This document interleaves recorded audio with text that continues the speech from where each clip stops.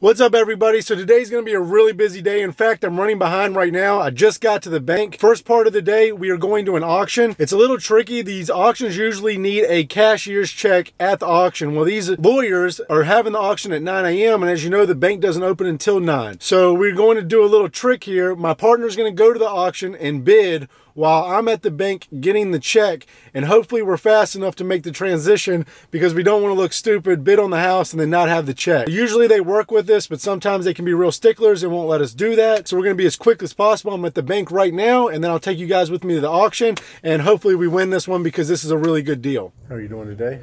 Hanging in there. How about you? Pretty good. All right, so here's the names we need it to. It's a lot. Thank you so much. We really appreciate it. You have a great day.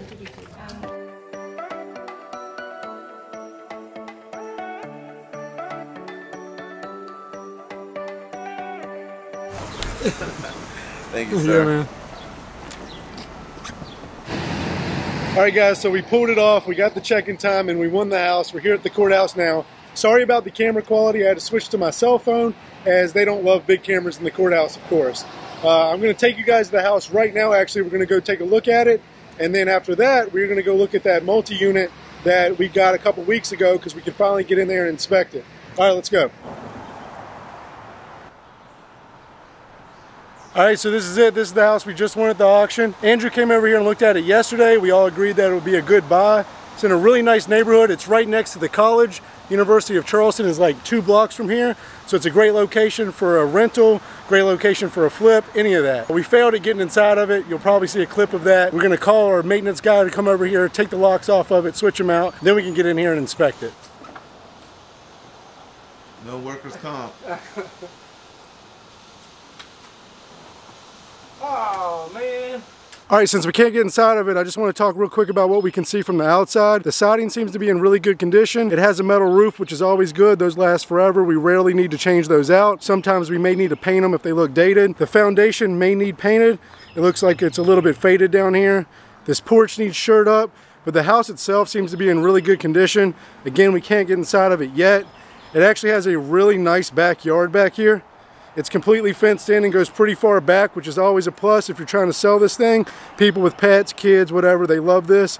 Yeah, we just need to get in here and landscape this and make it look a lot better. But once we get inside of here, I'll either show it to you guys on this vlog or on Instagram. And yeah, we bought this for $55,000 at the auction, and the comps are showing we can get about $140,000 for it, which means if we can get away with repairs over here for less than $30,000, we will be doing really well. Okay, so we're over here at Russell now. For those of you who haven't been following me or this is your first vlog, this is an auction property we bought about 3 weeks ago. It is a 4-plex multi-unit. We knew it needed some repairs when we bought it. That's not a big deal. This is an investment property after all, but today is the first day we were able to walk through some of the units. One of the units actually has a tenant in it from the previous landlord, and unfortunately he was what we would call a slumlord, and he didn't take care of the unit at all. And in fact, I can't make this up, when we came over here today to knock on her unit, when I knocked on the door, I'll show a clip of it, the door completely fell into the kitchen just by me knocking on it. And that is very unfortunate and actually very sad, and we're going to fix that for her right away. The problem is, while we would love for her to stay, the unit needs repairs and we don't think she can stay in there.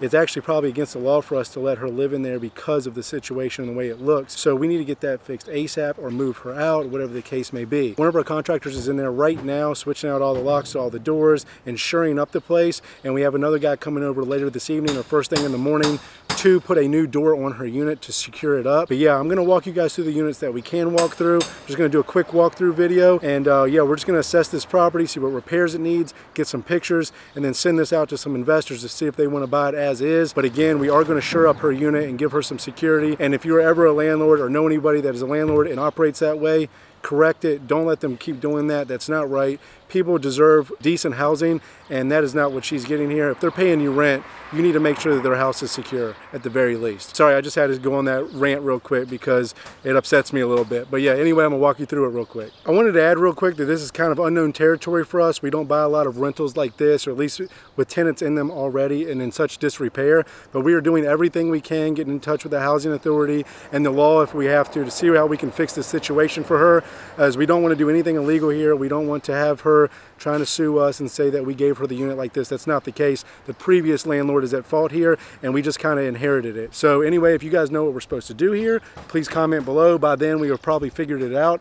But yeah, anyway guys, I just want to be honest with you guys, and sometimes we see new stuff every day, and I want to show you guys that stuff.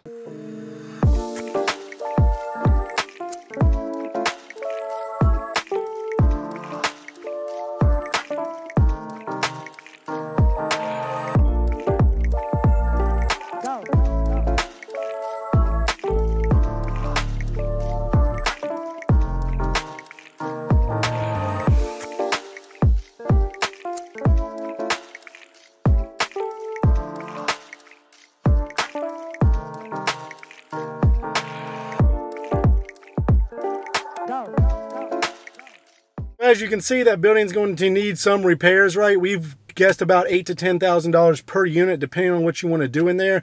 It's still a great investment for somebody. If you buy it for $50 and put $50 in it, and it's $100,000 that you have into it, and you rent each unit for around $500 each, that's $2,000 in income on a $100,000 note.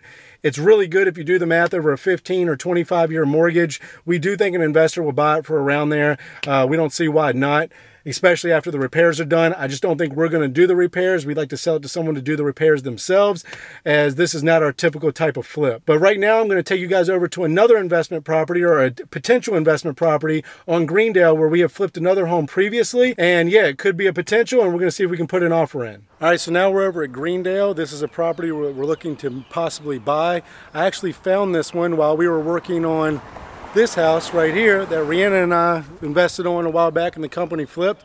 I mean, that one turned out great. So now we're over here looking at this one as another possible investment. It's a smaller house. It's only about 800 square feet. The doctor that owned it previously had multiple units. He wants out of the business, and he's looking to get rid of this, hopefully for cheap. We're going to walk through it right now and make him an offer.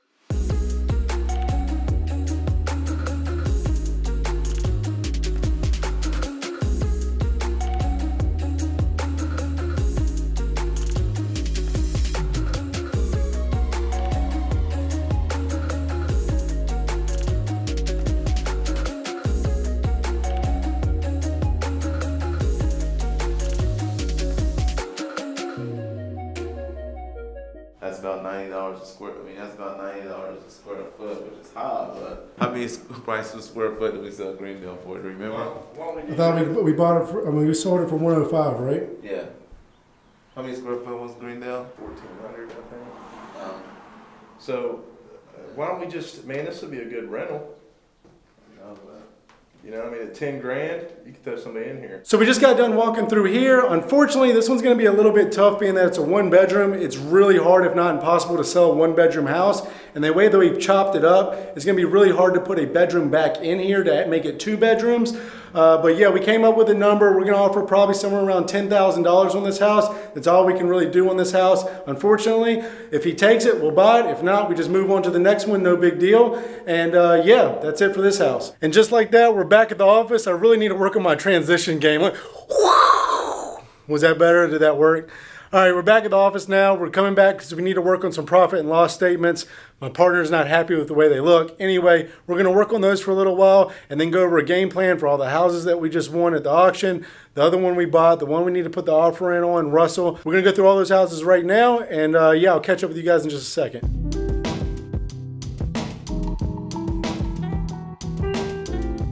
All right, well, that wraps up my day here at the office. I'm going to rush home real quick. I have to get ready for the gym, and I'm gonna wrap the vlog up there.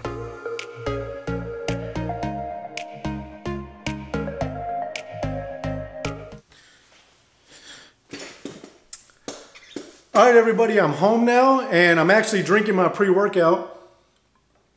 I'm getting ready to go to the gym. If you think I talk fast now, you should hear me after this, so I better go ahead and get this out of the way. So just like the last vlog, I announced on my Instagram that I'd be answering your questions throughout this vlog, and had you guys send me some questions on Instagram, and I picked a few of those. So I want to go ahead and answer those before I wrap this vlog up. All right, so the first question I got was from Nav. What do you think about tax lien auctions? P.S. I'm in North Carolina. So I actually like tax lien auctions. I think they're a great idea and a great way to diversify your portfolio.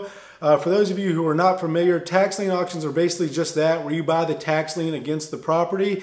and the person, in order to redeem that or get that lien off their house, has to pay you off plus interest. So it's a great way to earn some interest, because I think it's like 12% on average, which is a fantastic return.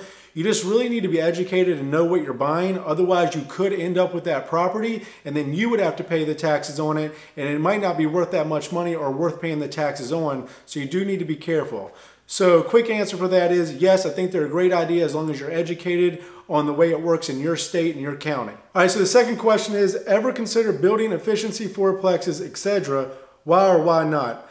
I think what he's asking here, and this is Fito Sando, sorry if I slaughtered that, wants to know if we're building like multifamilies. And no, right now we are not building multifamilies, but actually we do have a proposal out to one of our investors to build a bunch. 1 second, that's the stove timer. I have no idea why that's going off. All right, so like I was saying, we do have a proposal out to one of our investors for a piece of land that we own to build, I think, 5 or 6 townhomes on that lot. So that would be one of our biggest builds. Before I got here, my partners Andrew and Steve did build 2 brand new townhomes side by side. But again, this would be for like 4 to 6 of them. And we are excited to get started on that project if the investor wants to go through with it. But outside of that, no, we are not building any multifamily right now. That fourplex that you've seen earlier in this vlog is our first multifamily flip wholesale type of deal. And I'm not sure what we're going to do with it yet, but I'll keep you guys updated. The next question is from Marcolette. Sorry, I'm off with these Instagram names. What side hustle do you think has the best return for time investment?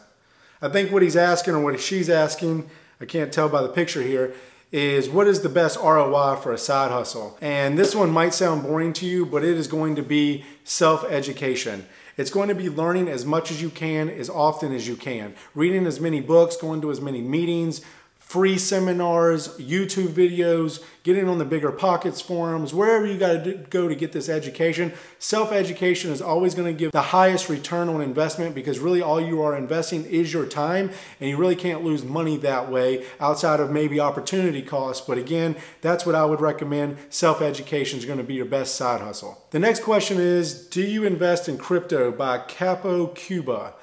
Yes, I actually did invest in cryptocurrency. If you're one of my original followers on Instagram, you will know that I told everybody it was a very speculative trade and that you should not be doing it unless you had discretionary income. In fact, I think it was Mark Cuban or someone like that said that you should have less than 1% of your total net worth in crypto. And so that's what my wife and I did. I think we put around $5,000 into crypto, and we're down about 80% on our investment. We did not invest in it for the short term. We said, hey, this does look like the future of money. It might not be now, it might not be in 10 years, but maybe in 20 years.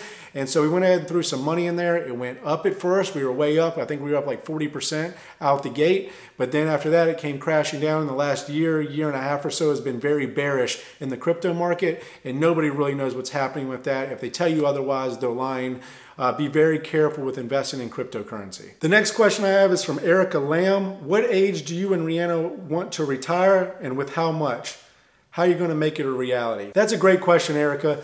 I would say when is as soon as possible, but also never. And what I mean by that, we want the ability to retire, but I don't think we ever will retire. We both like to work too much. We like to stay active. We will just do more of the things that we want to do. We are kind of in that position now, and I don't say that in any way, shape, or form to brag, but we just want more for ourselves. We want more freedom, more vacations, more traveling. We want to own more property. We want to do more good. We want to open animal shelters one day. So to have all that, we need more money, and so that's why we continue to work. But we are technically financially free right now and could probably do early retirement if we really wanted to and wanted to live off the income we can make now. How are we going to make that a reality? By doing exactly what we're doing now, making tons of sacrifices and just working our butts off. We still do what we love. We still find time for each other and for things that we're passionate about and for traveling. But in the meantime, we are just constantly working towards these big goals we have. All right, last question is, and they wanted to stay anonymous, what's your take on co-signing a house loan for a parent before starting college?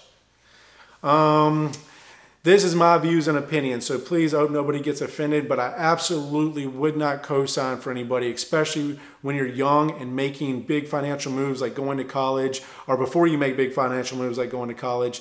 It's just too risky. Look, I understand that it's family and ultimately it's your decision. You're gonna have to decide if that's the right answer for you or not. But if I was advising somebody, parent, kid, brother, sister, cousin, friend, whatever the case may be, I am highly against co-signing because you have no control over that person's finances or what they do or the mistakes they make.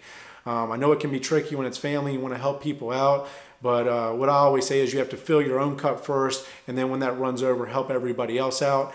You may look at that differently, but that's my views and opinions on that. All right, so that wraps up the Instagram questions. Thank you guys for asking those questions. I love answering those for you. I want to do more of those in the future, and eventually I'll have rewards for those questions as well. If you've been following me on Instagram, I've been giving out rewards already.